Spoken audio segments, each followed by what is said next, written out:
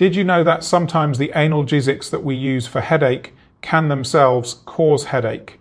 This paradoxical effect is called medication overuse headache. With increasing availability of over-the-counter medication, headache syndromes perpetuated by analgesia intake are becoming much more common. Medication overuse headache can complicate any headache syndrome, but is especially common with migraine and chronic tension type headache. The most frequent culprits are compound analgesics, particularly codeine and other opiate-containing preparations and triptans, and medication overuse headache is usually associated with use on more than 10 to 15 days per month. Management is by withdrawal of the responsible analgesics.